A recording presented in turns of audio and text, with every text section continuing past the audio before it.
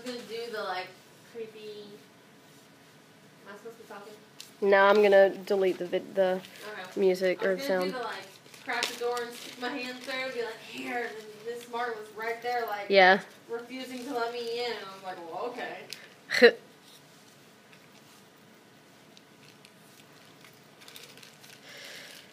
I felt kind of bad. I was like, crap, did I do something wrong?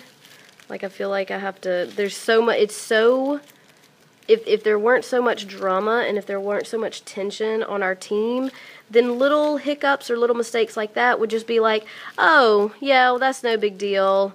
You know, oh, that's okay. I just wish you would have talked to me first.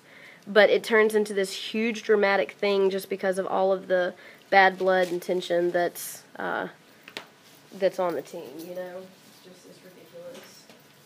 It's ridiculous. And then Jory also called to say, I love how Shelly blasted you on email, the ones about the intervention stuff. Oh, yeah. And apparently all of the replies that I made to her, she then forwarded or replied all to everybody else so that they saw all of the emails as well that I sent back where I was saying, oh, thanks for confirming that or clarifying that. I was a little confused because I've been told this and this and this.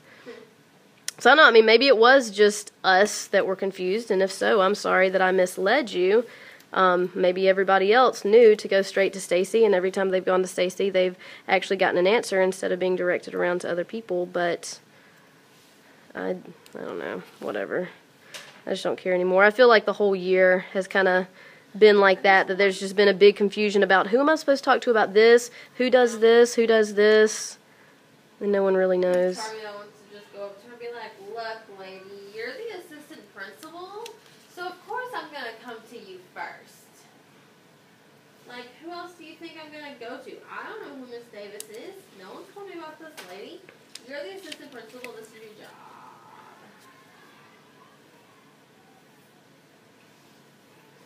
And honestly, especially considering the situation where Miss Davis is not coming back, or she was not asked to come back next year, everybody knows that now, and so that kind of in a way strips her of her authority. You know what I'm saying? Like, I can see where, because I mean, basically, if it's going to be a matter of Miss Dottie being told, you have to go do this intervention group, you do not have a choice, it's going to have to be somebody who has enough authority over her that she'll actually listen and not argue back, you know what I'm saying? Yeah.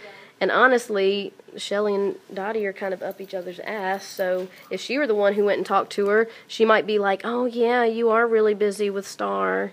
Yeah, you should probably have that time, and she might be too easy, but then I worry that with Stacy, that it might just be kind of like, you don't get to tell me what to do, you're not even going to be here anymore next year, you know what I'm saying? Yeah.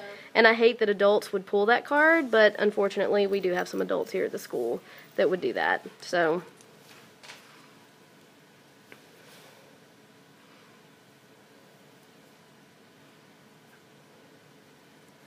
anyway, we'll see what happens. I mean, heck, that happens in my life. It's so ridiculous. We got chewed out. Well, we didn't get like chewed out, but one of our girls. I'm popular today. I think this will be enough just to show them that they start cutting out the